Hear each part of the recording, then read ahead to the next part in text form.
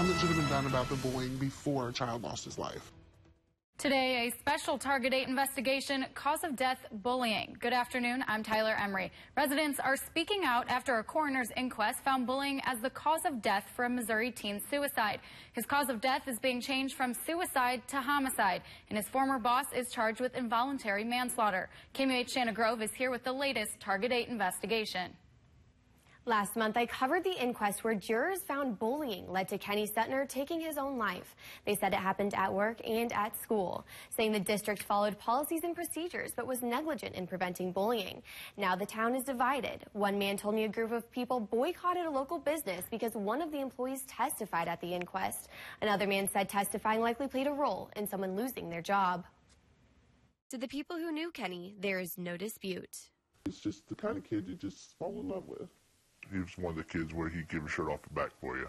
You could tell he'd go out of his way to do anything for a friend. But Kenny was facing struggles many kids across the country endure. He'd share me that he'd be called names.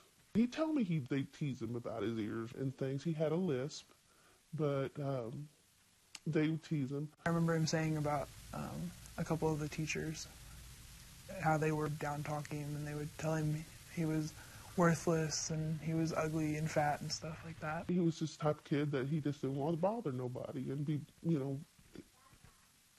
he just held it all in.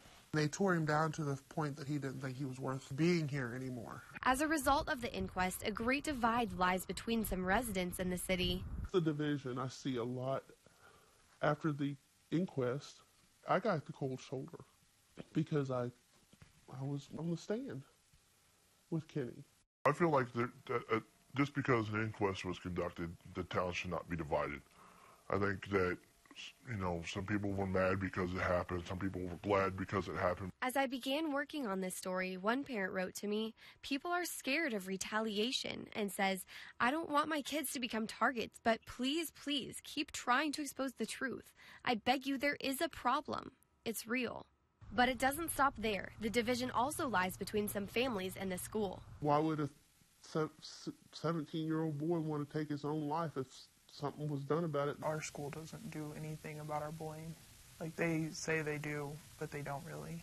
You can preach a bully policy all you want. You can post papers. You can wallpaper the school in a bully policy. You have to enforce it. And I don't feel that it's being enforced. I feel like Kenny would still be here with us today if something was done. I hope to see that it brings light to a lot of people and that they realize that it's an issue. I mean, not only in Glasgow, but everywhere. In Missouri, there's a hotline for people to report school violence, and I requested its telephone and online report data since 2014.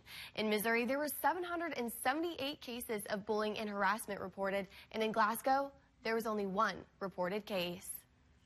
A release from the Glasgow School District states, "It is seemingly not enough for the district to adopt policies and procedures to prevent bullying, not enough to train staff and students on bullying prevention. The district must prevent every instance of one student bullying another. With due respect to the inquest jury, no school district can satisfy the standard." How would Glasgow be responsible for a student committing suicide? That's ludicrous. I just got done saying we do all the policies, we do all the training. Even the jury found that the district followed all its policies and all its procedures.